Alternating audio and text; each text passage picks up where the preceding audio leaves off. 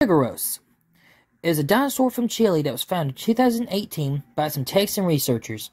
When they took rocks to the campsite that night, they almost got hypothermia. One person sprained an ankle, and the other broke a rib, not the fossils, their own rib. And it took until 2021 for them to name it.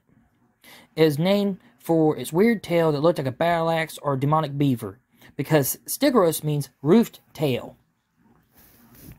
And it's just crazy, I tell you what. It had a mouth designed to eat plants, so it was an herbivore as far as we know. It was shorter than the other Ankylosaurus. I don't think I would want to fight it, though. And its tail was short for its body size as well. It had osteoderms all over, not just fused together on its tail to make its weird-looking tail. This armored little guy was well protected to eat leaves. I believe the existence of creation points to a creator. This world is fallen, so we need protection. The Stegouros has an armored body and a battle axe butt. We have Jesus to help us in our time of need. These things are no more, but people are still around. We're set above these things. Look at Genesis 1:27-28 for reference. These things are cool, but people matter a lot more. You matter more.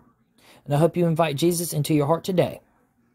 I want you in heaven one day with Jesus, but not too soon. God bless you, and I hope you have a nice day. Goodbye.